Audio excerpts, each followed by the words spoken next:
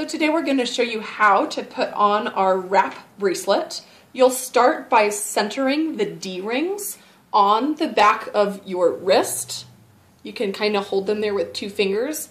Wrap the bracelet around, and here's where you're going to want to center the symbol onto your wrist. You can move it up or down depending on your wrist size.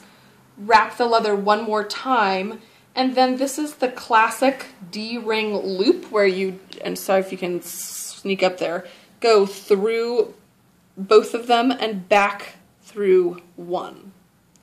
Ultimately, you can cut off the slack.